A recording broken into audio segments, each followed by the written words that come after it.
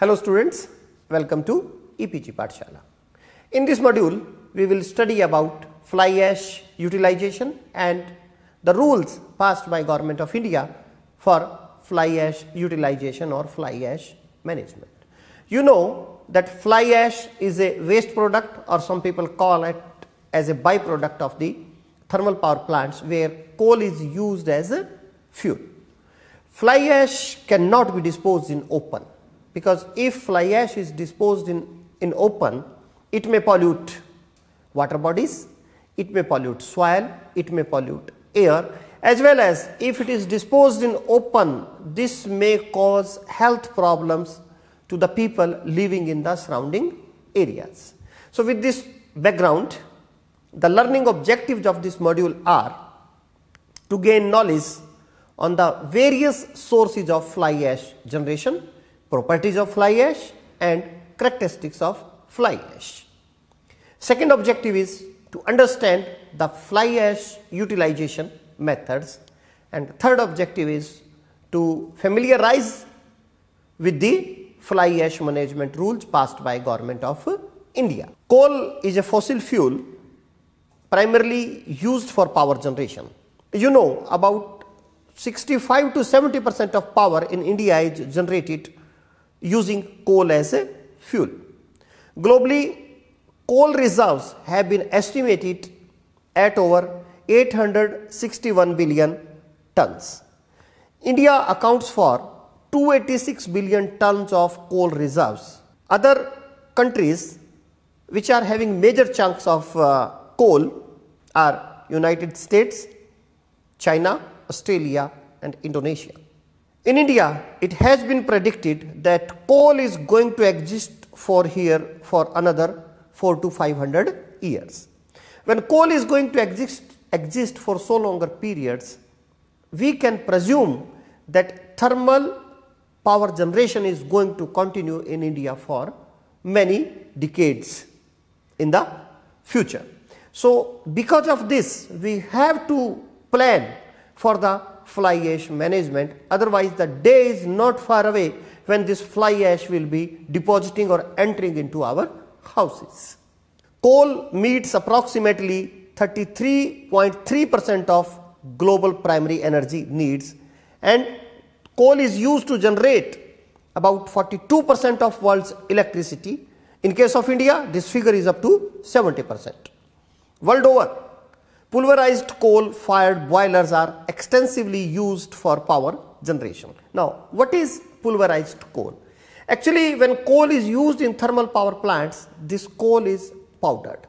The coal is powdered to the size less than 0.5 mm, and this pulverization of coal is done so that all the coal get utilized in the kiln.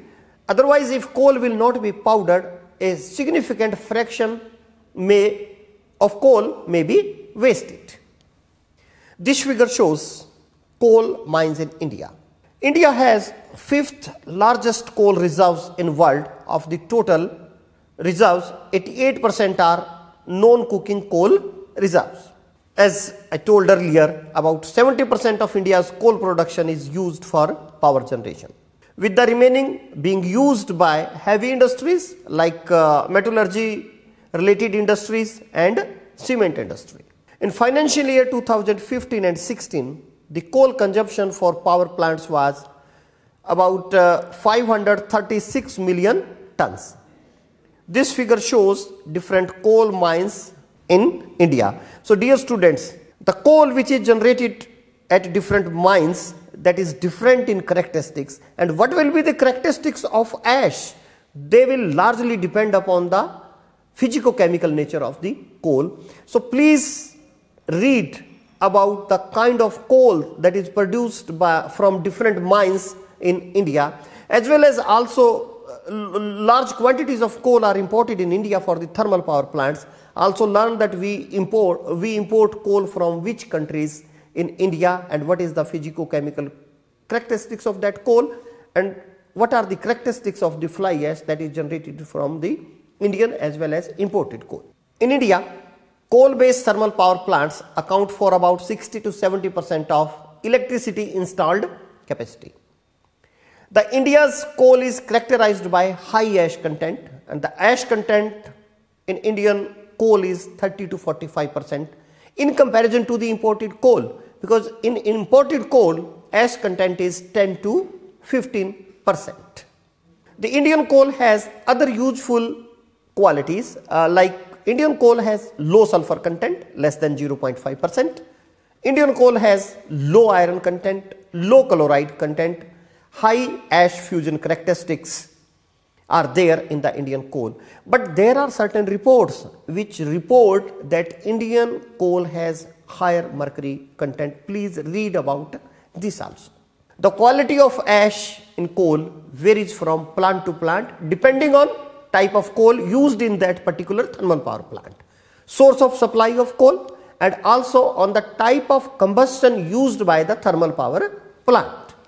During financial year 2015-16, the coal-based power plant installed generation capacity in India was 1,45,044 megawatt. Now this installed capacity is more than 2 lakh megawatt from 151 coal station. This is the number of coal based thermal power station in 2015-16. Now the number may have increased, and coal consumption was in different thermal power plants of India about 536 million tons.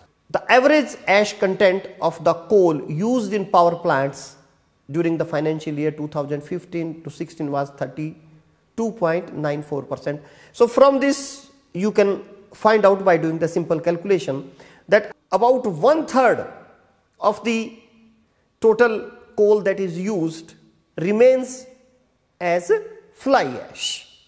Now let me come to the fly ash. Primarily the ash is categorized into 3 categories, and these 3 categories are fly ash, bottom ash, and economizer ash. Fly ash is very fine material and generic name given to ash which rise with the flue gases and captured by electrostatic precipitators. Bottom ash, as name is indicating, this ash which is coarse in nature and don't fly with flue gases, and this is collected from the bottom of the boiler.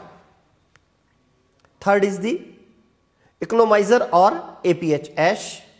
The characteristics of this ash are very similar to bottom ash and recovered from the economizer hooper and APH hooper. This economizer ash or APH ash is very small in quantity. Depending upon the source of coal, the composition of fly ash and bottom ash vary considerably. The general ratio of fly ash to bottom ash varies between 70 to 80% to 20 to 30%. As per Ministry of Environment, Forest and Climate Change notification on November 2009, the term fly ash means and include all ash generated such as electrostatic precipitator ash, dry fly ash, bottom ash, pond ash, mound ash, etc. In financial year 2015-16, the total fly ash generation in India was about 176.74 million tons, that is approximately 1/3 of the total coal used for thermal power generation in India. Let me discuss some physico-chemical properties of fly ash. Fineness, specific surface of fly ash is in the range of 250 to 270 meters square per kilogram. Particle size as retained on 45 micron sieve, that is in the range of 40 to 50 micron size. Compressive strength of fly ash is 85 to 90%. The physical properties of fly ash largely depend on the type and operation of coal mill and operation of burner. The fly ash collected from electrostatic precipitator is somewhat grayish white in color, having fine particle size, less unburnt carbon. The unburnt carbon content is usually 0.5 to 0.5%, and this fly ash has good pozzolanic properties, that is self-cementing properties, so in presence of water can get strength and may solidify when bottom ash is slightly black in color. Coarse particle size and higher unburnt carbon 2.5 to 3.5%, having less pozzolanic properties. The huge amount of fly ash generation creates a problem for ash disposal. The ash disposal requires large land parcels as ash ponds. Higher amount of water consumption is there in conventional slurry streams because ash is to be kept wet to avoid fugitive emission. Higher cost on energy consumption and maintenance for ash conveyance through pipelines. So there is a need to utilize ash instead of disposal. On the ash, we have to look as a resource. We have to look on the ash as a future instead of a problem, instead of a pollutant. Let me have a look on the ash utilization scenario. The ash utilization scenario in India in financial year 1996-1997, the ash utilization was just 9.63%. In that year, about 6.64 million ton ash was utilized in different activity. But with the time, this is continuously growing, and this has reached up to 60.97%, that is 107.77 million tons in financial year 2015-2016. Still, we are not using 100% of the fly ash. Some of the fly ash is still deposited in the ash ponds. So now is the time when we should utilize fly ash. Although fly ash utilization has increased more than 16 times in the period from 1996 to 2015-16.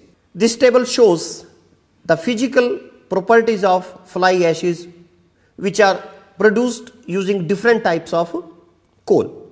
From this table, you will find that the specific gravity of the fly ash that is produced by burning the subbituminous coal is lesser as compared to the bituminous and lignite coal. Similarly, if we come to the fineness is more in all kind of coals in wet sieving as compared to the dry sieving. Here also you will find that in subbituminous coal fineness is less as compared to the bituminous and lignite coal. If we come to the specific surface area, the specific surface area of the fly ash varies from 215 to somewhere 450 square meter per kilogram. Again, what will be the surface area? That depends upon 2-3 things, that what is the method of burning the coal and what kind of coal and from which coal field the coal has been obtained. So as we have discussed that the properties of fly ash will largely depend upon the coal. So let me have some idea of the composition of coal. Silicon dioxide is present in the range of 20 to 60% in bituminous coal, 40 to 60% in subbituminous coal and 15 to 45% in lignite coal. Similarly, aluminium oxide is lesser in the bituminous coal as compared to the subbituminous coal, whereas iron oxide is present in lesser quantities in subbituminous and lignite coal as compared to the bituminous coal. On the other hand, calcium oxide is in the range of 1 to 12% in bituminous coal, 5 to 30% in subbituminous coal and 15 to 40% in lignites. Whereas magnesium oxide is lesser than calcium oxide in all type of coals, and minimum quantities of magnesium oxides have been found in bituminous coal and highest quantities of magnesium oxide are found in the lignite coal. So based on this table, we can conclude that the chemical constituents are variable in different type of coals. Now, let me come to the utilization of fly ash. Fly ash is a pozzolanic material. What is pozzolanic material? Pozzolanic material is a material that is having all cement-like properties, but except binding properties. So, pozzolanic materials are defined as siliceous and aluminaceous material which in itself possess little or no cementing properties. It chemically react with calcium hydroxide, that is lime, in the presence of water at ordinary temperature and form soluble compound comprises cementitious property similar to cement. So, in simple words we can say that if calcium hydroxide or lime is added to the fly ash, then it can attain or it attains cementing properties and then it can be used as cement. Fly ash produced in modern power stations of India is of good quality as it contains low sulfur and very low unburnt carbon. As on date, most of the new thermal power stations have set up dry fly ash evacuation and storage system to promote ash utilization in India. In this system, fly ash from electrostatic precipitators is evacuated through pneumatic system and stored in silos. Silos are nothing but big tanks. Over there it is stored. From silos, it can be loaded in open trucks or closed tankers. In the electrostatic precipitator, there are various rows depending upon the design of electrostatic precipitator. The field at the boiler end is called as first field and counted subsequently 2 to 3 onwards. The field at chimney end is called as left field. The coarse particles of fly ash are collected in first field of the electrostatic precipitator. The fineness of fly ash particles increases in subsequent fields of electrostatic precipitator. The fineness increases the utilization of fly ash. So, fineness is a very important property. The fly ash is further divided into siliceous fly ash, which is normally produced from anthracite or bituminous coal and has pozzolanic properties and having reactive calcium oxide less than 10%.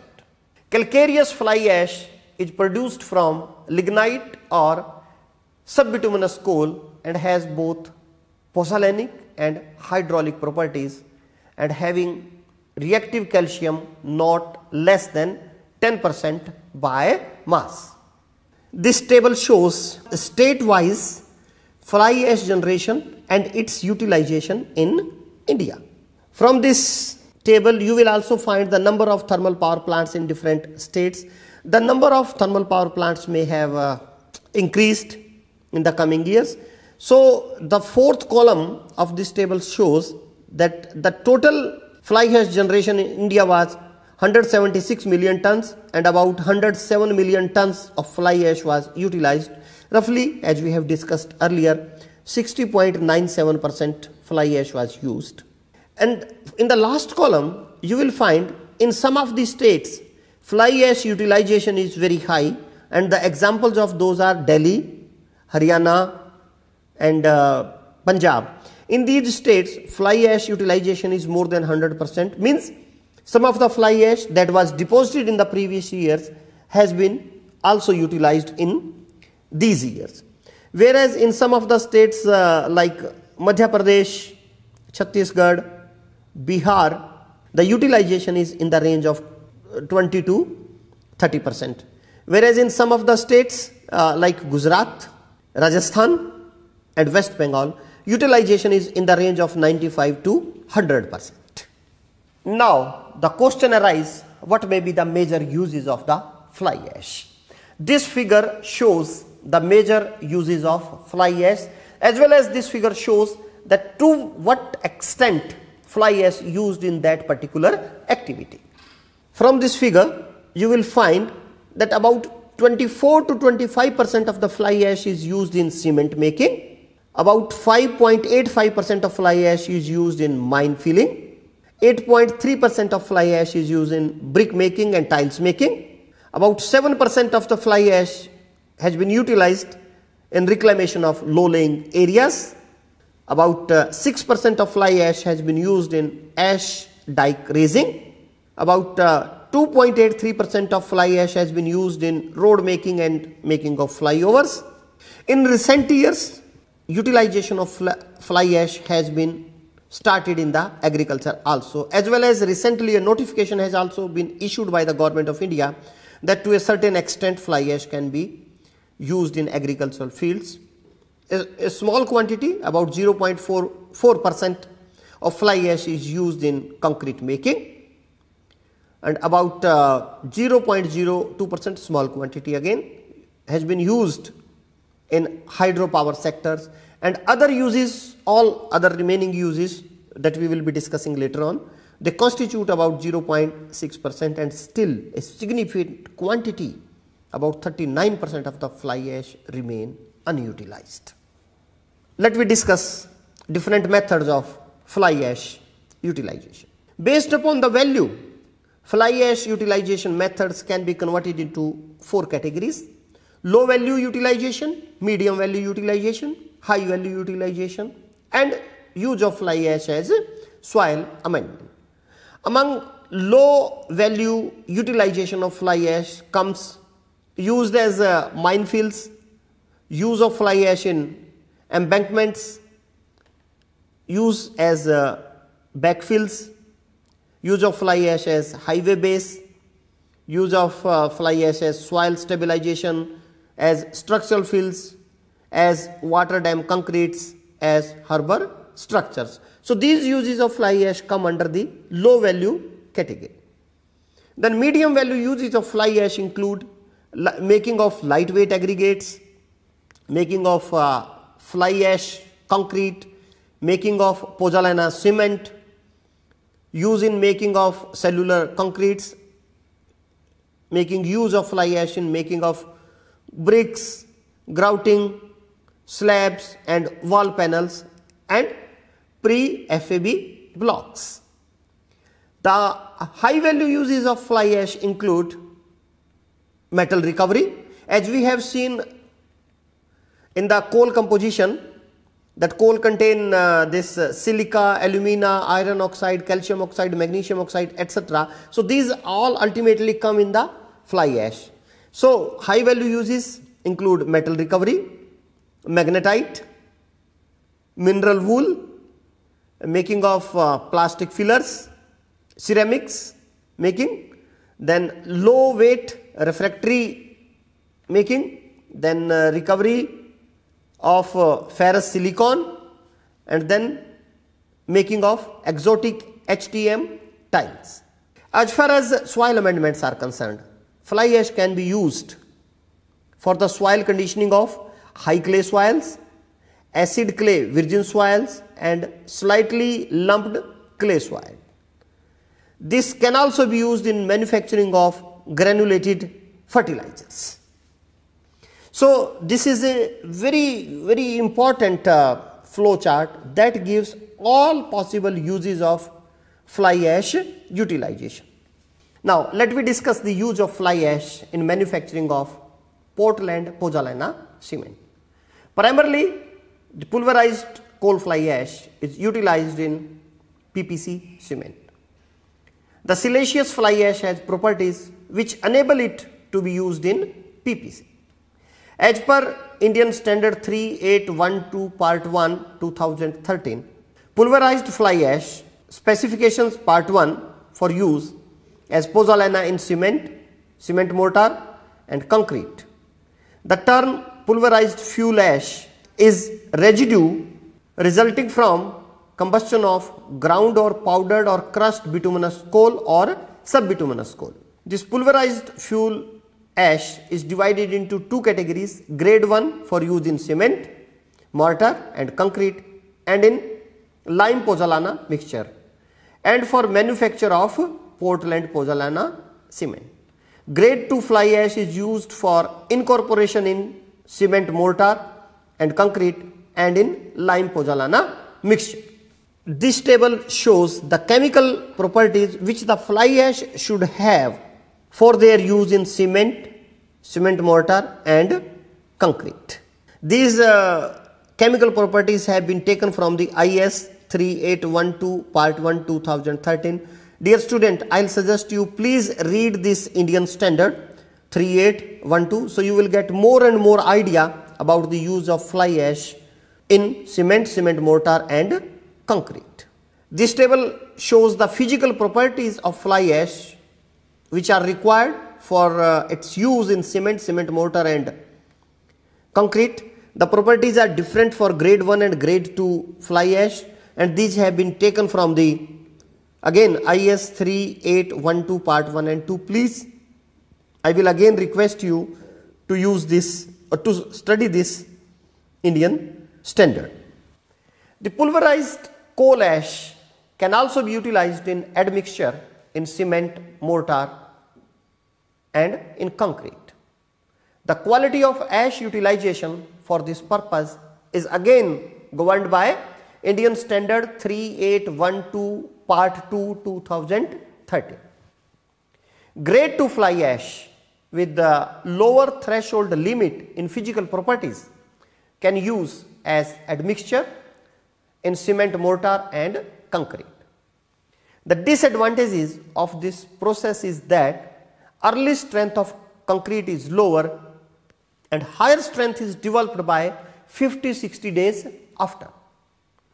Some fine adjustment with aggregate water may increase strength in early days. Also, this method of fly ash utilization adopted for mass concrete work where initial strength doesn't matter.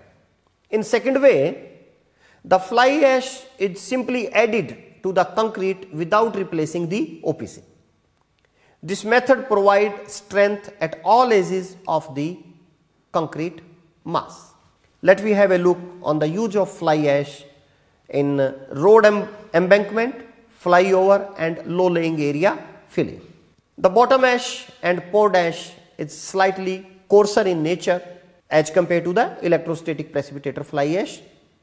It is very good for the road embankment, flyover filling and filling in low lying areas.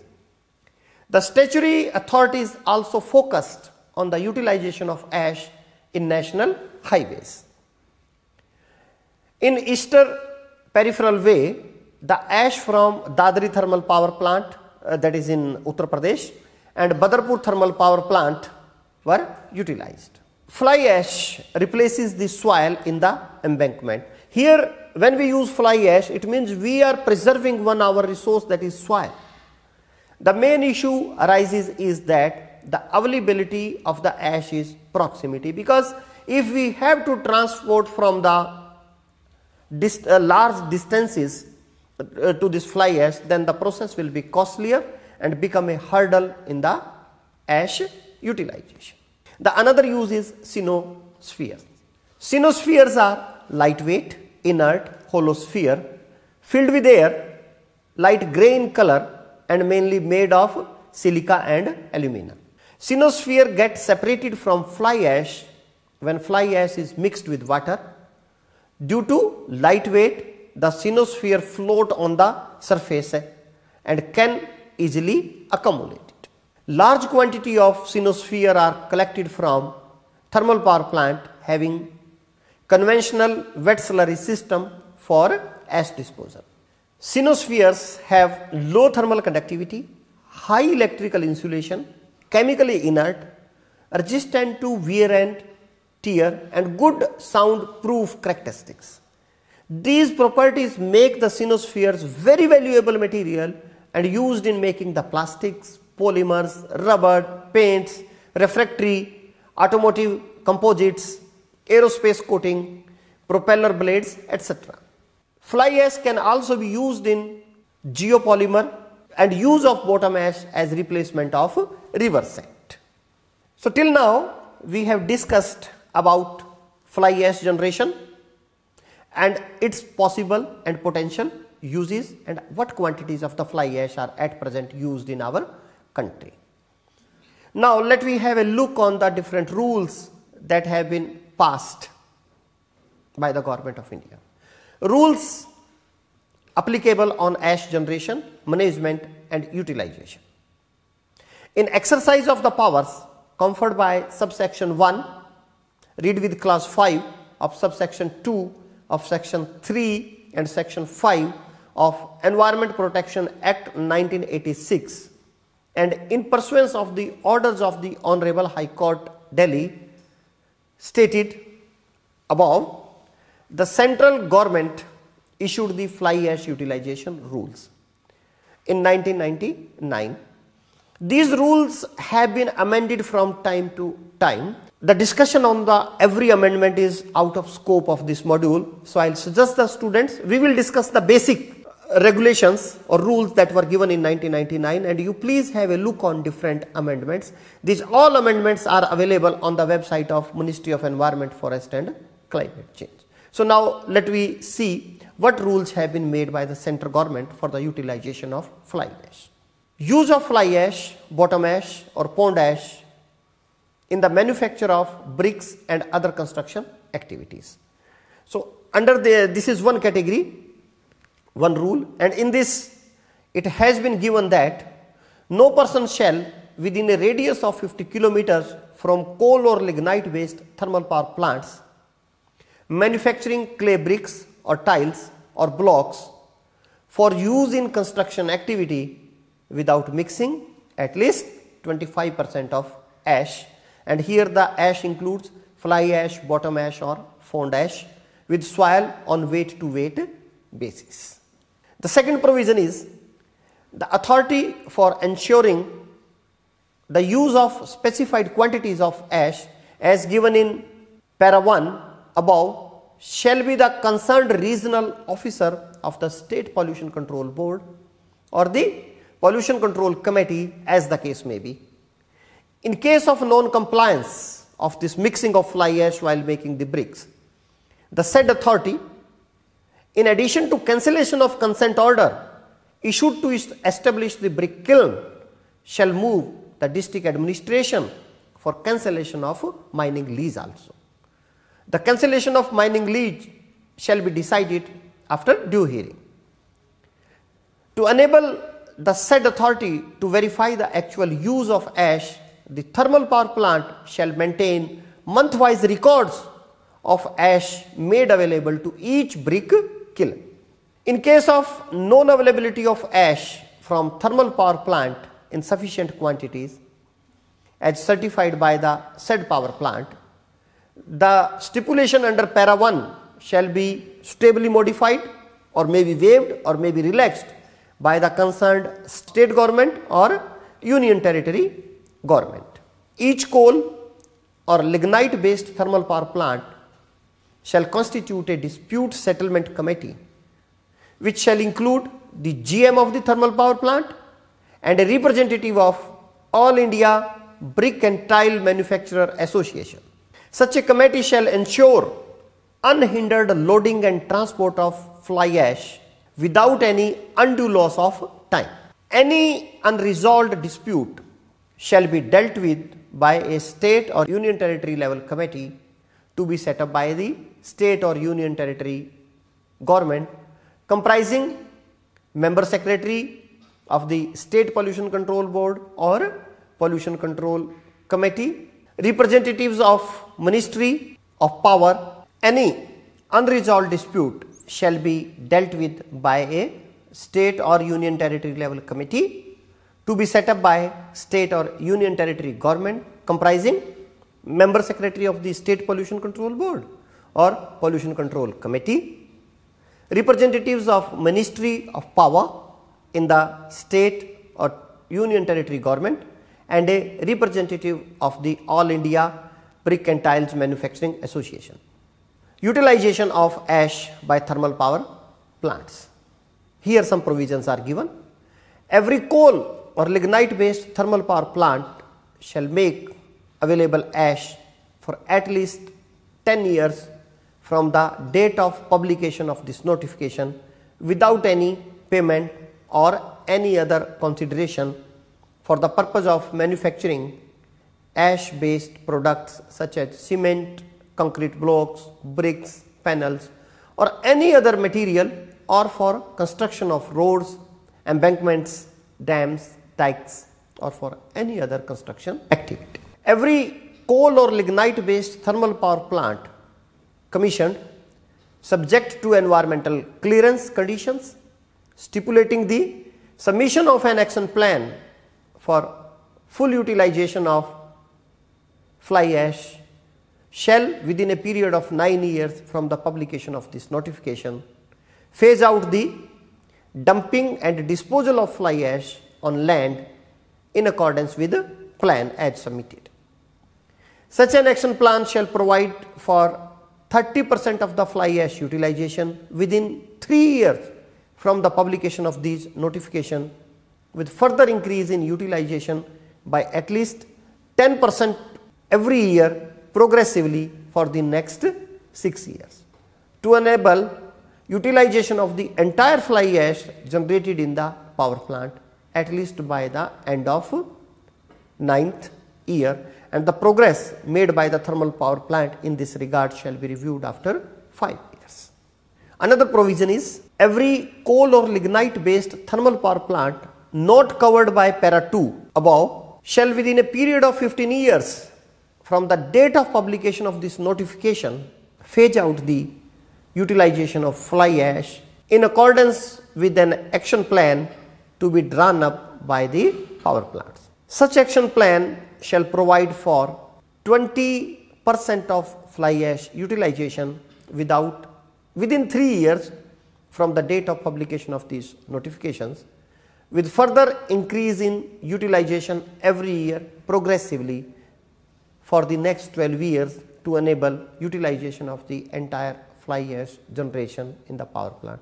As per these guidelines, by now all fly ash should have been utilized in one or the other activity, but we have studied just now that still about 1/3 of the total fly ash generated is not utilized. All action plans prepared by coal or lignite based thermal power plants in accordance with sub para 2 and 3 of para 2 of this notification shall be submitted to Central Pollution Control Board or committee, and concerned State Pollution Control Board or committee and concerned regional office of the Ministry of Environment and Forests within a period of 6 months from the date of publication of this notification. The central and state government agencies, the State Electricity Board, the National Thermal Power Corporation and the management of the thermal power plants shall facilitate in making available land, electricity and water for manufacturing activities and provide access to the ash lifting area for promoting and setting up of ash based production units in the proximity of the area where ash is generated by the power plant. Any of you whosoever has visited any thermal power plant, you might have seen some brick making plant and some cement making plant in the vicinity of thermal power plant. They are made over there. They can make use of fly ash as raw material for making their products. Annual implementation report providing information about the compliance of provisions in this notification shall be submitted by the 30th day of April every year to the Central Pollution Control Board, concerned State Pollution Control Board or committee and the concerned regional office of the Ministry of Environment and Forests by the coal or lignite based thermal power plants. Third category is specification for use of ash based products. Manufacture of ash based products such as cement, concrete blocks, bricks, panels or any other material, or the use of ash in construction activity such as in road laying, embankment or use as landfill to reclaim low lying areas, including backfilling in abandoned mines or pit heads or for any other use shall be carried out in accordance with specifications and guidelines laid by the Bureau of Indian Standards, Indian Bureau of Mines, Indian Road Congress, Central Building Research Institute, Roorkee, Central Road Research Institute, New Delhi, Building Materials and Technology Promotion Council, New Delhi, Central Public Works Department, State Public Works Department, and other central and state government agencies which are related to this.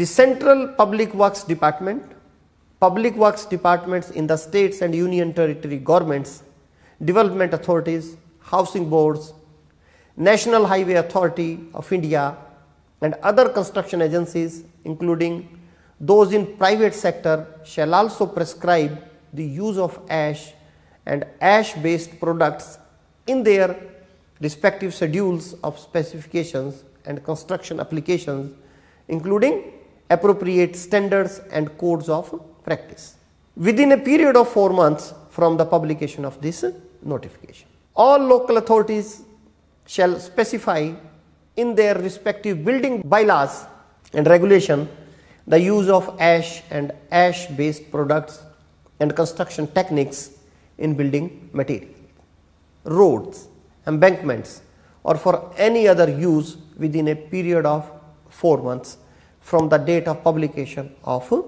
this notification.